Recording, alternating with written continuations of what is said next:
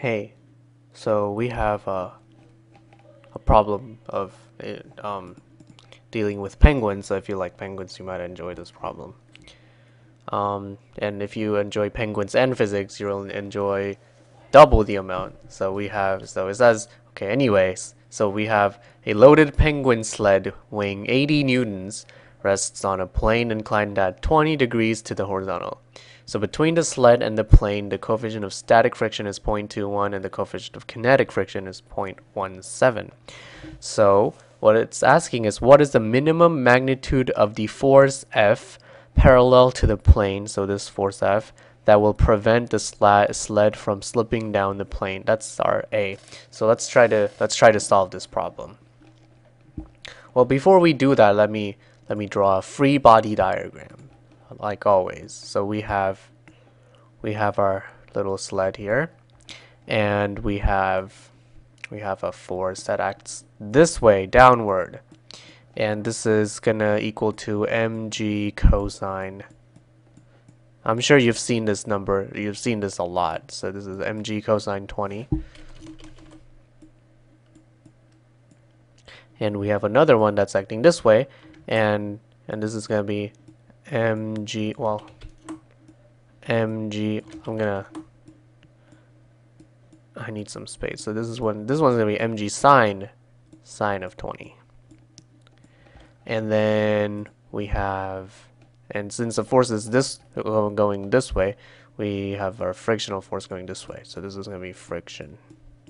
And for this one, it's gonna be friction of static, because it's it asks will prevent the sled, which means it wants the static friction, so it wants it to stay still. So static still, static still. So it's static. Okay, I'm sorry for trying to give you a mnemonic, but yeah, but that might be a good mnemonic. Okay, so there's a friction there, and we have our force, of course. Force that's going this way, and then lastly we have our normal force, and I'd like to call this the force of normalness. Okay, alright, so let's figure out what our mass is. Well, it's 80 newtons, so since force equals mass times acceleration, force equals mass times acceleration, and since 80 is equal to mass times 9.8, being 9.8 being the gravity, let's bring our TI-83, so 80 divided by 9.8, so 80 divided by 9.8 will be our mass. So our mass is 1.663, so I'm going to store this to alpha m for mass. So mass is around 8 kilograms. 8 kilograms. I roughly rounded this. Okay. Alright. And since there's no other forces acting this way horizontally except for the gravity, we can assume that the normal force is equal to gravity. But if there were like a string or an aircraft pulling on this upward this way a little bit, even if a little bit, the normal force wouldn't equal gravity. But yeah, we can for this purposes we can say this is normal force. This is normal force. No, not gravity. The weight of this angle. Okay. Alright, now that we have our free body diagram, let's figure out how much force that we need to well, okay, actually this is wrong. Since this is trying to pull it down this way, the static friction is actually going against it, which means the static friction is not this way but actually upward. Yeah. So this is going to be static friction. Friction of static-iness. Okay. Alright. So what is our normal force? Our normal force is well, we have our mass, so mg cosine 20. That's simple enough. We just type it into the calculator. So m, because we just stored it to m, times gravity, which is 9.8, times the cosine of 20. And we get 75 newtons. 75 newtons. I'm gonna store this to N for normal force. Where's N? LMN. Okay. So that's our normal force. And what is our frictional thing? Well, we know that Fs. Let me write it. Well, yeah, I'll just do it here. Never mind. So Fs, we know it's getting a little crowded, but I'll just bear with it. So so it's getting a little crowded, but excuse me for that. So Fs is we know that Fs is mu of s times the normal force. And we know that the mu of s is 0.21 because that's a static friction. So 0.21 times the normal force, which is 75. So I'm going to multiply this by 0.21 and we get, I didn't see that, so we get around roughly 16 newtons. I'm just rounding really roughly. You shouldn't round though until like at the very end. Okay, so let's figure out this one. This is gonna be mg sine 20.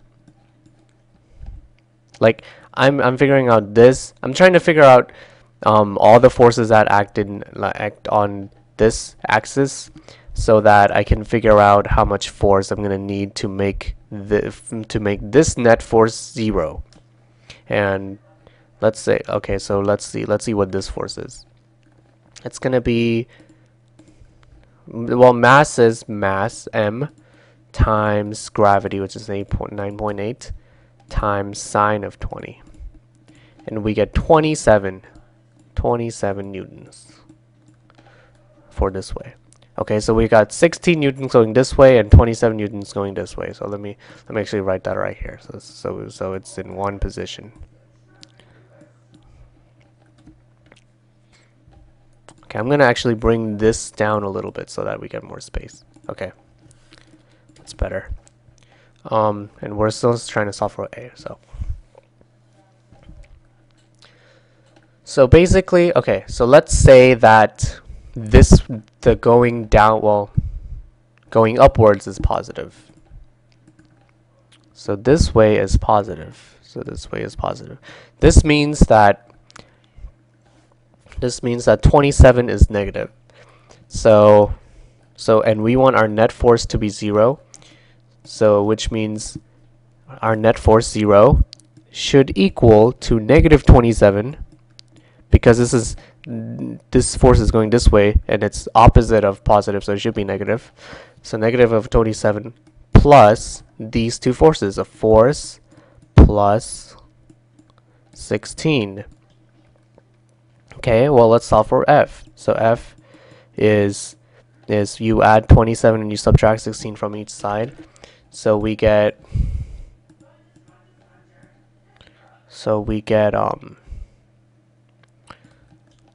around, let's see, so we add 27 and then you subtract 16 from each side, and we get around 11. So let's type that into our web assignment and see if we get it right. Okay, let me try using the real numbers, and that would be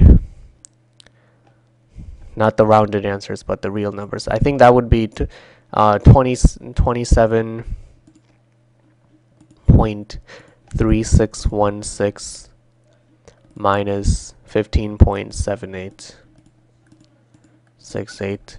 And we get 11.57, so that's pretty drastic difference. So let's see if that changes anything. Okay, so now it accepts my answer. So I guess I was being a bad student by rounding in the middle of the question. So roughly 11.6 newtons. I'll just call it at that. And I'm gonna try not to round until the very end from now on. So that is A. Okay, let's look at B. So B B says, what is the minimum magnitude of F that will start the sled moving up the plane? Okay. Well, this for this one we want to overcome the static friction. So what does that mean? Well, we want our force upwards to be greater than the static. Well, okay, let me try something real quick before. Okay. All right, that didn't do anything. All right. So what is the minimum magnitude F that will start the sled moving up the plane? Well, let's think about this for a little bit. So in part A, we wanted our downward force and the force of friction combined, and this force equal to 0. But in this problem, our frictional force is turned opposite. So let me copy this down. Well, hang on. I want more space. So I'm going to move this down a little bit more. I'm going to move this up a little bit more. Okay, and I'm going to select this free body diagram. We just want the free body diagram. So I'm going to copy this down to here. So for this one, we want our frictional force to be in the opposite direction because we're trying to move it up now. So this is gonna be this way. This is gonna be friction of S. And all of a sudden this becomes negative because this way is positive. So now we still want it to equal to 0. We still want the net force to equal to 0, but we just want the frictional force to be negative this time. So this is going to be negative 27 from this gravitational force minus the frictional force, which is 16. And you add the white force, this force. Okay, so let's calculate that.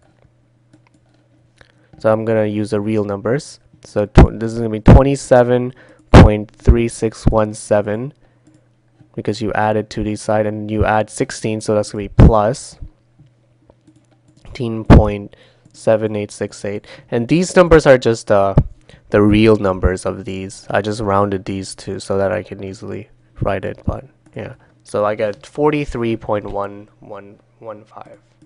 So 43.15. All right. So Web Assign says it's right.